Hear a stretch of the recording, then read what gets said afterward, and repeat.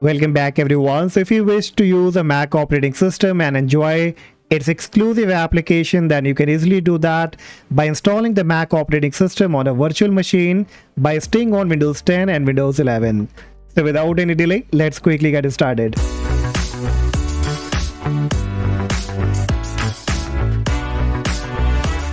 And before starting guys, make sure if this video helped you out, then please hit the like, subscribe, as it will not cost you anything but will surely help my channel to bring more valuable videos for you. You can also join my membership where you can live chat with me to fix any of your PC and laptop problem. So now let me first share the requirement that you should keep in your mind. Number one, make sure the drive where you will be installing the Mac operating system using a virtual machine, that drive should have at least 80 to 100 GB of free space. Number two, the process may take around 16 to 18 GB of data. So if you are connected with a limited data plan, then make sure you have enough data to install and download all these files. Number three, you will have to disable the memory integrity. For that, you need to click on your Windows search, type core. Then from the suggestion, you will have to click on core isolation. And here you have to disable the memory integrity option. Click on yes. Now don't worry, once you are done with the installation, you can re-enable it back. And now finally, you also need to disable the HyperV. For that, you can click on your Windows search, type command prompt, right click on it, click run as admin, click on yes. The black window will be coming up. And now here you have to run a simple command that you will be getting in the description. So copy and right click here to paste it. Once it will be done, it says the operation completed successfully. Now close it and restart the computer. Once restarted, now you will have to bring up any of your favorite browser, and in the search box you have to type Virtualbox download and click on the first link. And here you have to click on Windows host, and the downloading will be started, and it's around 106 MB, so you will have to wait for some time. And once it get downloaded, you have to click on the downloaded file, click on yes. The setup page will be up. Here you have to click on next. If you want to change the location of this installation folder, then you can change it. I will keep it as it is. Then click on next, click on yes, yes again, and then finally click on install. Once the installation is completed, you will have to click on finish. And this kind of simple dashboard will be coming up. Now here you have to click on new, and then you have to name the operating system. So I will name it as MacOS. If you want to change the folder or you want to rename any folder, then you can do it from here. Now we have to download the ISO image. So again, bring up any of your favorite browser. Open a new tab. Again, you will be getting the link of the ISO in the description. Copy and paste here. And then you will come to this website. Now here on the right hand side, click on the ISO image. And it will give you different kind of version of the Mac operating system like Big Sur, Catalina, Monterey, Ventura. So I will go with the Big Sur as of now. So you will have to click on this download icon, and it's around 13 GB. So click on it and the downloading will be started, and you will have to wait until this 13 GB of ISO has been downloaded. So once it get downloaded, again you will have to come back to the Virtualbox. In the ISO image, click on the drop down on the right hand side. Then click on other. Now locate to the place where you have downloaded the Big Sur ISO. Select it. Click on open. In the type, keep it to macOS X, and in the version, make it selected to macOS x64-bit. Then you will have to click on next. And now next in the hardware section, you will have to assign the RAM and the processor to the new virtual machine. And it's recommended that you should give at least 8 GB of RAM, but again, it will depend that what kind of configuration your real computer has. If you have 16 or more than that, then you can assign 8 GB of RAM. But if you have only 8 GB of RAM, then you have to go with half of that, that is 4 GB. If you're not sure, then you can right click on Windows icon, click on Task Manager, click on Performance, click on Memory, and here on the right hand top, you will find that what kind of RAM you have. On my end, it's 16, so I'll go and assign 8 GB of RAM. And also keep in mind that you do not go beyond this green line. Now next you have to give the processor count. So again, bring up the Task Manager, click on the CPU, and here on the right hand corner you will find the core. On my end it's 8, so I have to go with the half of that, that is 4. On your end, if it shows you 4, then you have to go with 2. Once done, click on next. And here you have to create a virtual hard disk now to assign the disk space to this virtual machine. Again, it will depend that what kind of a space is free on your real drive. So on my end, I have 174 GB of free, so I will give around 17 GB. You can take less or more than that depending that what kind of a space is available. Then click on next. Click on finish. And now you will see that the macOS will be displaying on the left hand side. Now before running and installing it, we have to make some kind of changes. For that, click on settings. And here from the left hand menu option, click on system. And here in the boot order, you will have to uncheck the floppy option. Just keep that unchecked. And then make sure that this enable IO AP IC option and hardware clock and EFI option has been checked. Then click on the display option. Keep the video memory to the maximum here to 128 MB. And check the option of enable 3D acceleration, and then click on the network here. Now here in the adapter 1, it's already been set to NAT. Additionally, for a backup, click on adapter 2, enable this option, and from the drop down choose bridged adapter, and then from the drop down choose the wireless adapter. Then you don't have to do any kind of changes in the USB. If you want to change to 3.0, then you can do that. If you're not sure, then you can keep it to 2.0 only. Then finally you have to click on OK.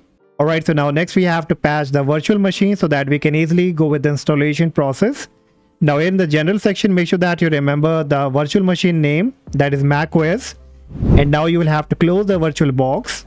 Make sure that it's not running in the background because it should be completely closed. Next, click on your Windows search, type CMD. Right click on the command prompt, click run as admin, click on yes. The black window will be up. Now here we have to run few commands, and all these commands you will be getting in the description. Now here you will be getting the command depending that you are using the Intel or the AMD processor. I'm using the AMD processor, so I will come to the AMD section. And here these are the commands that you will have to run, but before that you have to replace the virtual machine name. So if you remember, I told you that what is the virtual machine name. So in order to replace it, select VM name. Then in the notepad from the top menu option, click on edit. Click on find, click on the drop down, and in the replace box you have to type the virtual machine name. Once done, you have to click on replace all. Now you can close it, and you can see that all the names are being replaced. So now just copy all these commands, go back to the command prompt, right click and paste it, and it will be automatically running. Alright, so once done, now we're good to go. So close it, again bring up the Virtualbox. Select macOS and click on this start arrow icon. Alright, so the process will now be started and it may take some time, so you will have to wait until it gives you the next screen. But in case if it is stuck on the installation screen or if you get any kind of error, then you will have to go ahead and close it. Select power off the machine, click on OK. Close the Virtualbox. And then you will have to go ahead and restart the computer. Once it gets restarted, again search for the Virtualbox. Open it and again select the macOS, then click on start. Again it will be powering up and now it will be initializing again, and this time you will not be getting any kind of installation error and neither it will be stucking on the installation page. So wait for some time and then finally you will be coming to the language page. So select your desired language, click on the arrow icon, and here you will be getting 4 different options. So before clicking on install Mac, you will have to click on disk utility. Click on continue. Now here from the left hand menu option, select VBox hard disk media and we have to format it. So once selected, click on erase. Give a hard disk name that you want to give. Click on erase again. And once it will be done, you have to click on done. Now you can close this box. And now you can click on install macOS Big Sur. Click on continue. Click continue again. Click on agree. Click on agree again. Select your virtual Mac disk that you have created. Click on continue. And the installation will be started. So again, it will take some time. So you will have to wait until it's all been done.